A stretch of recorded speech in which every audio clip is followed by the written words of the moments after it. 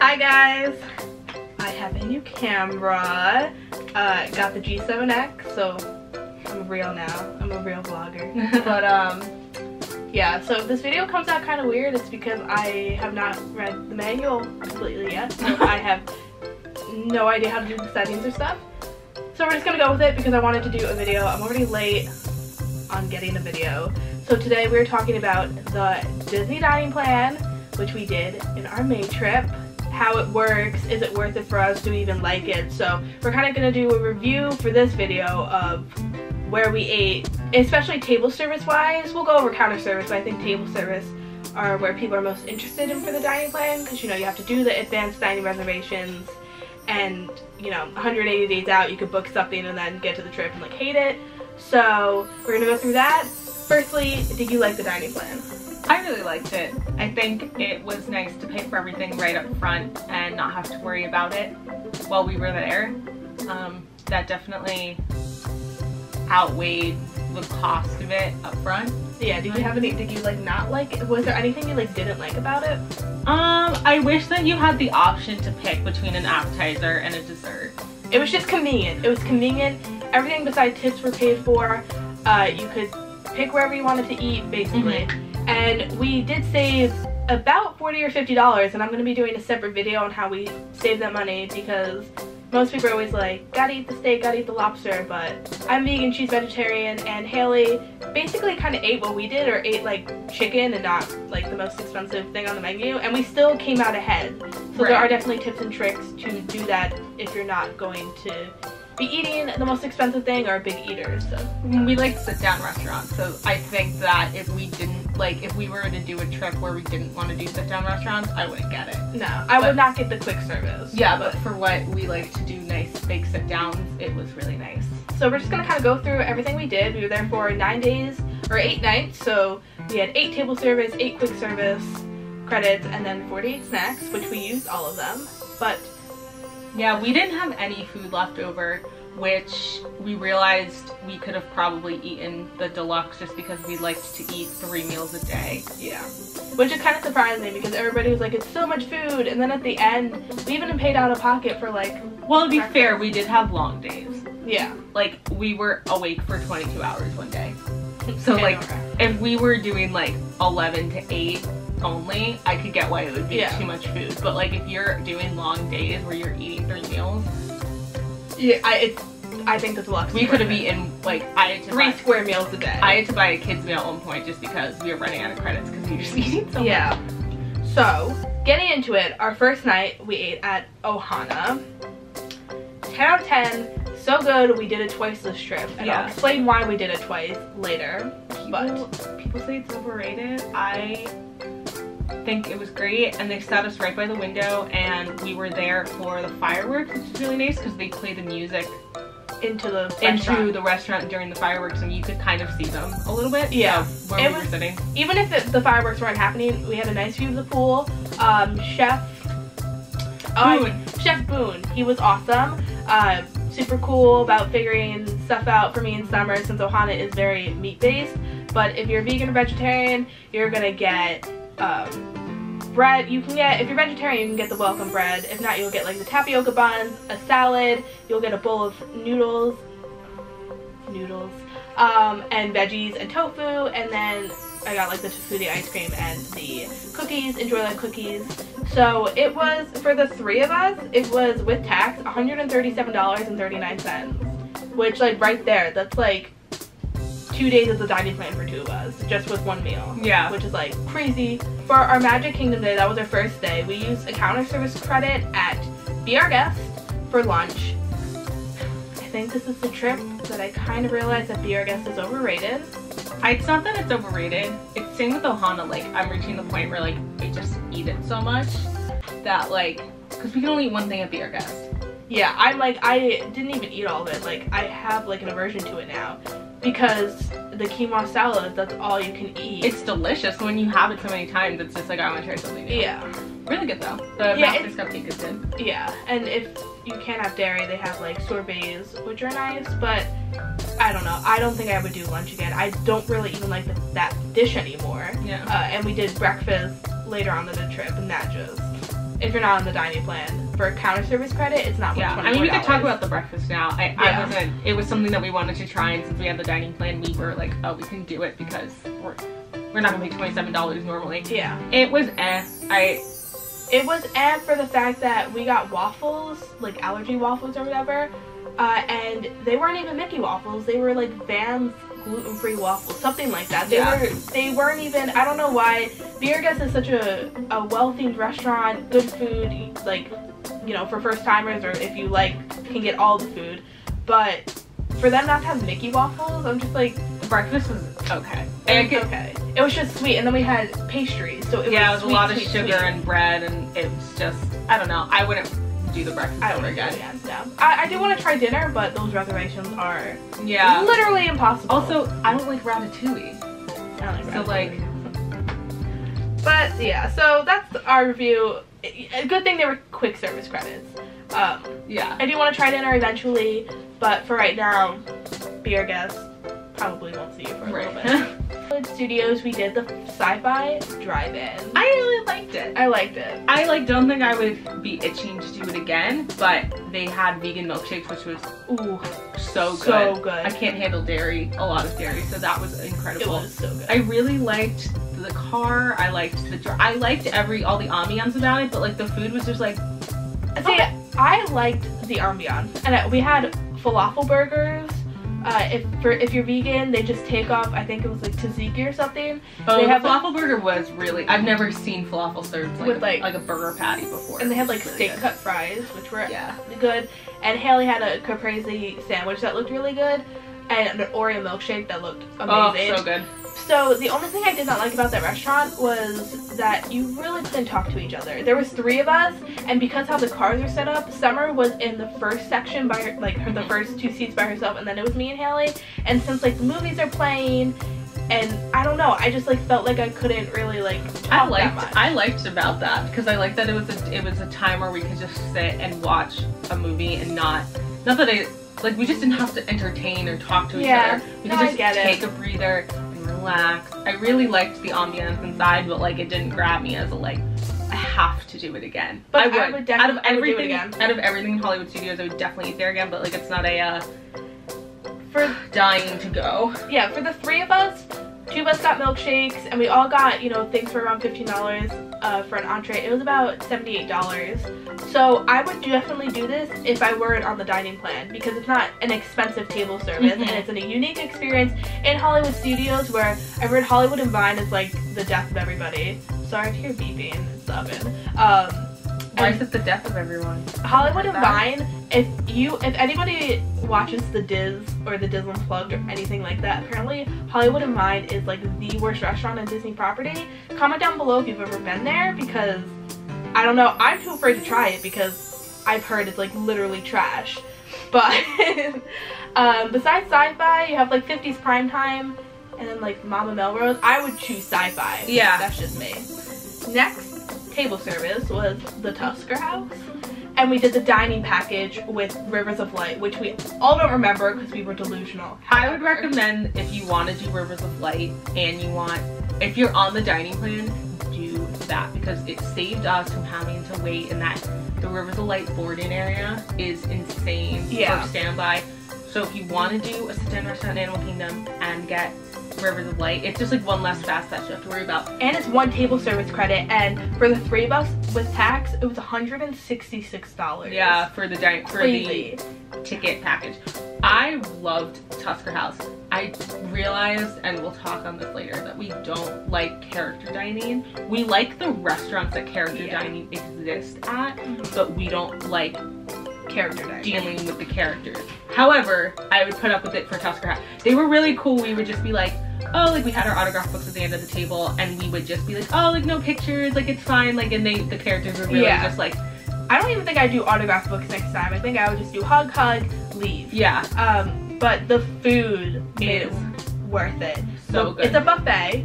I didn't have a chef come out, but they have an allergy booklet, and you open it up, it's like huge menu, and it's every single thing at each bay, and it has all the 8 major allergies, and it'll have a check mark if it doesn't have it or an X if it does. So I was able to just kind of like skim through it, see, obviously if it had meat in it, didn't get it, but like just kind of skimmed through, see, Yeah. and there was tofu, rice, bread, oh my god, I had so much, like a ton of vegetables, potatoes. It Yeah, there was was amazing. a lot of variety.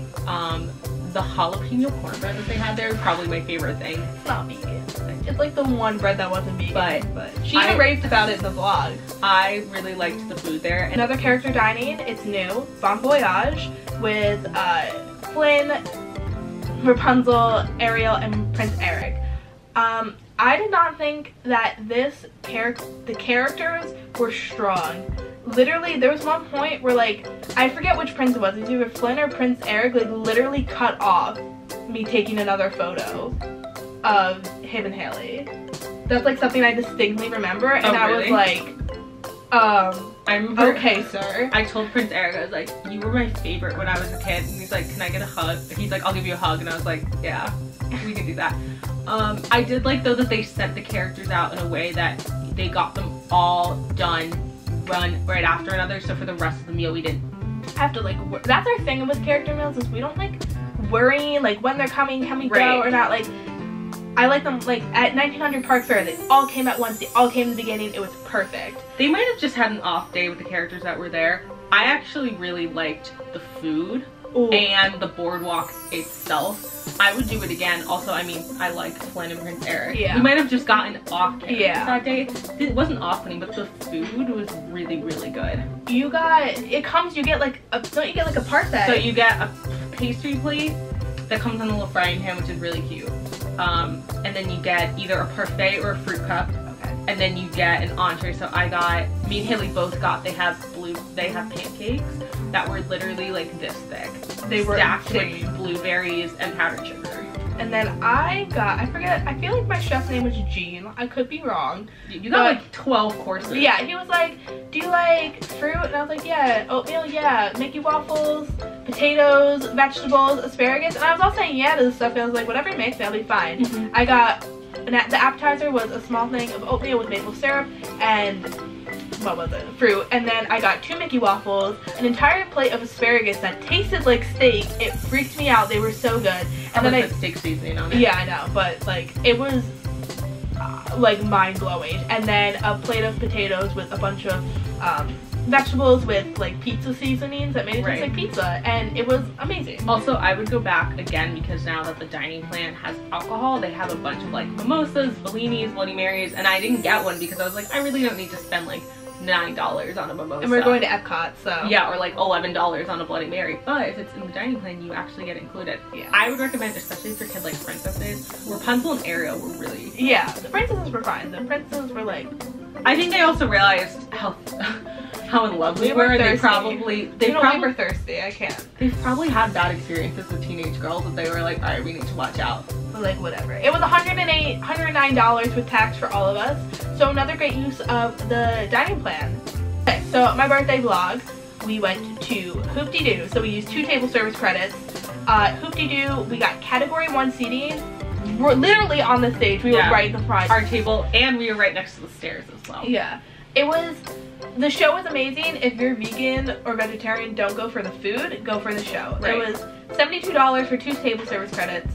Also go for the alcohol, unlimited alcohol. Oh god, what was our waitress's name? I don't know, but this is gonna make me sound like I only went to Disney for the alcohol. But they said like all you can drink beer and sangria, which is included in the price. So tax, tip, and all you can drink is $72, which is 2 table service credits equals out to about $70-ish, a little bit more. I finished 1 drink and I was like, oh, when you see our waitress, like, let me know, I want to get a second one. Finishing the sentence, she comes out with a... She has one already on the table. She did that twice. Yeah. So really good service. The mashed potatoes were incredible. The pasta was they have a salmon Yeah, we got dish. like we got a pasta dish. They have like Mama's Alternative Dining, and it was a huge, like literally the plate was the size of my head. The 3 of us could have shared that pasta. Yeah. So, I think it's it was worth, fine. if you're on the dining plan, to go for the 8:30 show. I think it's worth category 1 seating, especially if you drink. And the shortbread was really good, and the show was great. The show was great. Oh my god, it was Memorial Day too, and they had all the veterans stand up, and I cried. There was like wasn't there a World War II vet? Oh, he's the cutest Yeah, little there thing. was like definitely a really old and a Korean vet, and they were standing up. We all cheered for them, and I like literally started bawling.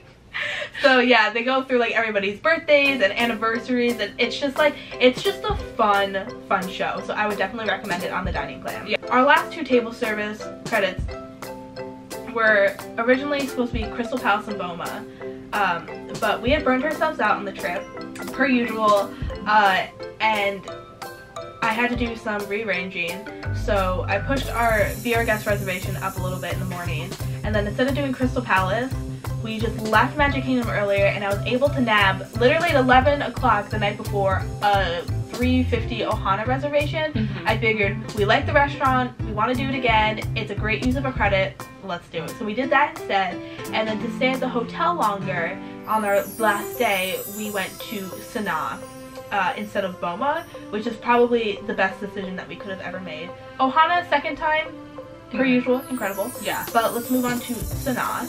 Sanaa was, so Animal Kingdom is my favorite. We've discussed this before. Animal Kingdom Lodge is my favorite resort, and we went to Jambo House last time. We've never been to Kidani, so that was really fun. We've never stayed there. Oh, no, one day, but we never stayed there, and so Sanaa was really exciting. They put us at a table. We got really good luck with tables this whole trip. We didn't realize that it literally was like on a safari. They put us right up against the window, and there was a giraffe that came and stuff like that. And we heard about the bread service, but they were like, you know what, it's not on the dining plan, but Emma was like, you know what, let's do it. Like, I'll pay for it. It was $11. The bread service, 15. I mean, we It saw was 15 for the 9, yeah. Okay, so we saw a couple next to us literally order wine and the bread service and leave. Like, people come for that. Yeah. It was so good, and you don't think it's gonna be that good because it's like, okay, it's some non-bread with like some dips. Sanaa was never really on my radar, because we only had ever seen like go to Boma, go to Boma, go to Boma. Like, for your first trip, you're gonna see like go to Boma and Ohana and all this kind of stuff. Sanaa was kind of like an honorable mention. Go to Sanaa over Boma if you've had a ton of buffets.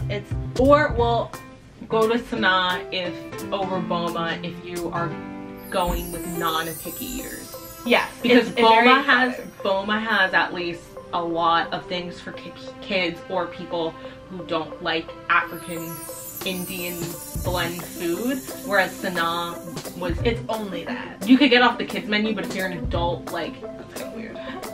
If you want a full adult meal, Sanaa is all, I mean, you can get a burger, but even the burger is like spiced with certain cheeses and stuff like that. Yeah, so we got the naan service, which they have a vegan, allergy-friendly naan, and so you get like 5 pieces of bread, and they have, I think, 5 different kinds, and then the allergy. So I got 3 allergy, and you guys got like garlic, and me and Haley each had just 1 piece of bread, and their bread is bigger, and that lasted us all 9 dips. Like, I was like, oh my god, 1 piece of bread, like, this is not gonna work out.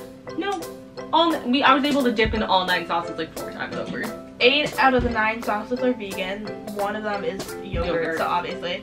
And then we got the Pochi inspired meals, which for $26 you pick a protein and a vegetable, but for me and Summer we just picked 2 vegetables, and you get, like, they come in little cups, and you get those 2 and rice, and you like mix it all together. Yeah, I dump the rice, and then next time if we go, I will order literally just 2 of the coconut curries. Yeah.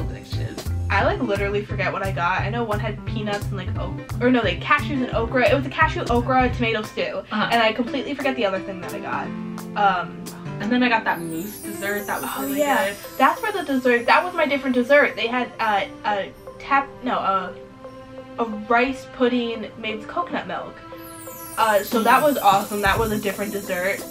So that was all our table service. I just want to do a quick run through of what we got counter service wise and snack wise. I guess we could do highlight reel. Let's do highlight reel. Veggie burgers at quick services at like your hotel. Always reliable for vegans. They'll make it in the bag. I add All Stars, Pop, and you weren't vegan at Riverside? No, I wasn't. Anyway, so at Pop and All Stars, they will make it in the back for you. They'll do whatever. So you can always guarantee that. Right. Let me see some. Oh, highlights. Counter service. I was so shocked at this. Pinocchio Village House has a vegan caprese flatbread. It's under the milk allergy. It's made with a rice milk crust with Daiya cheese and like the same balsamic thing and the tomatoes. So good. I like actually crave it sometimes. I would 10 out of 10 recommend it. There's a lot more vegan options in Magic Kingdom now with that and Pecosville and Pecosville, I don't know. And Columbia Harbor House with the chili and stuff, like 10 out of 10 would recommend. Columbia Harbor House, I had the Lighthouse Sandwich, which is probably my favorite quick serve thing in Disney World. I got that this time. We went to Landscape of Flavors. We walked across the bridge. I really liked that food court. I liked that food court better than Pop. Pop was just, resort food courts are pretty basic. I don't really like eating at them. I'd rather eat in the parks. I'd rather eat in the parks, but like also I don't mind the food. Oh yeah, no, I don't mind it. It's just like at the end of the day, it's like a veggie burger, a veggie sandwich, or like pizza. Ooh. The crabless cakes at the the Epcot Flower and Garden Festival. I keep thinking Food and Wine. We were there on the last day of Flower and Garden, and they had crabless cakes, which are made with veganese, and artichokes. Something like that. They tasted like crab cakes. It was so weird. And that's so good. Because that's one thing at Epcot is I feel like there aren't a lot of vegan options. Especially snacking around the world. It's really just drinks. The beignets at French Quarters, you can get them vegan and they literally taste exactly the same, and you can get a dipping sauce on the side. So we got raspberry. So for the beignets and the sauce, for one snack credit, it was over $6. And I will talk more about that in the how we made Disney Dining Plan work. What are baby cakes? Baby cakes were, okay, my one bad cast member experience. These were the little cupcakes, the cupcake. And I go up to, it said a snack credit on them, because they were like $6. They said snack credit on them in the resort thing that they were in the refrigerator. And I go up and the lady's like, just so you know, these aren't snack credits. And I was like, that's what it says. She's like, well, from now on, they're not snack credits. I was like, you're 19. Like, when did you make the rules of this? But I didn't get them ever. That is not correct. That is not correct. Yeah, Dining Plan was a really positive experience. My stomach literally just growled thinking about all this food. My mouth was like, we really liked it. And what we did for the tips is that we did a rough estimate of how much all the table service would cost. We just went on all years and just looked at kind of what it might be, and then times it by 18 or 20%, and then divided by 3, and we each brought gift cards with that. And we pretty much made it. The only reason we didn't make it is because Ohana was a little bit more than Crystal Palace would have been, and so now we got the red service. I guess this is really it for this video. Yeah. I hope you guys enjoyed it. Stay along for this dining series, just a reflection on everything. If you've ever been to any of these restaurants, leave a comment down below if you've had good experiences or bad experiences. I'm definitely curious because, you know, it's not perfect. And what's your favorite table service in Epcot? Because we were realizing that we like don't really eat at Epcot, and we like, I want next time whenever we go back to like explore some of that. I want to try Coral Reef. That looks pretty good. Okay. And I don't think we've been in that like section of the park. But anyway, give this video a thumbs up and subscribe and all that stuff. Make sure to comment. I love reading your comments. And I will see you next video. Bye.